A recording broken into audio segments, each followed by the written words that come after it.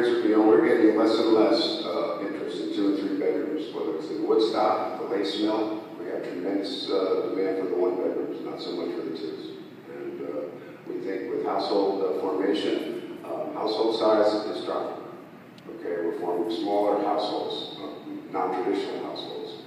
Things are changing, demographics are changing. So we think that the future is in smaller units. We do have some 2s and 3s. We could adjust and count a little bit, not written in stone yet, but predominantly we see